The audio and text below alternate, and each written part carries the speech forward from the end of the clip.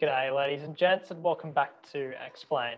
Today's tutorial I'm going to show you how to solve the problem of water everywhere by adding terrain to Explain 11. Firstly, let's try to understand how Explain 11's file structure works. So firstly, we have the base layer. This base layer starts off with the mesh, which is the basic ground level for Explain 11. Now, during installation of global scenery, this should install the mesh surface for either the entire globe or certain areas. However, sometimes this process can fail, or to improve realism and amplify the effect of the next layer up, orthos and more detailed mesh is required. Well, no need to fear, Alpilotx is here to save the day. This website, developed by an ex-Laminar research developer, offers an expansion of addition to the mesh terrain in Explain 11.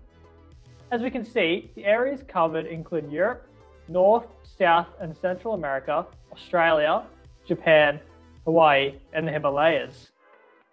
If we scroll down to the interactable map, you'll be able to find these locations in a grid, longitudinal and latitudinal format. So if we zoom in here to Hawaii with the North Shore of Oahu, we get multiple downloading options for the zip file.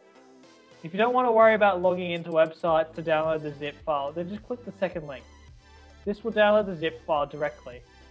If we scroll down, there is some very important steps that you need to do in order for this to work, which I will simplify for you guys. So, if we head over to our File Explorer, simply unzip the file to with whatever unzipping tool you have on your system. Now let's look at the contents of this mesh. As you can see, there's a couple of .dsf files. Now this extension, also known as the Distribution Scenery Format file, contains all the graphical and projection code needed to create the mesh scenery. If we look at the Explain 11 custom scenery folder and scroll all the way down, you should create the folder called ZZZ HD Global Scenery 4.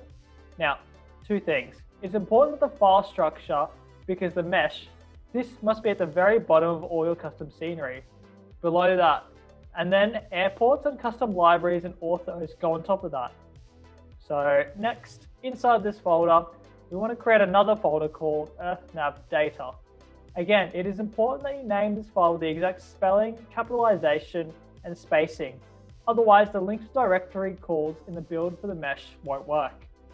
Now, let's head back to downloads and simply drag and drop the mesh file with the longitude and latitude file name into this custom scenery folder. Now, the compilation of the game will take a little longer as it's reading new scenery files.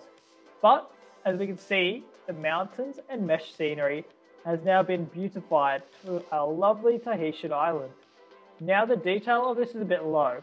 However, when you wrap this mesh with ortho texture, it's almost as good as Microsoft Flight Sim 2020.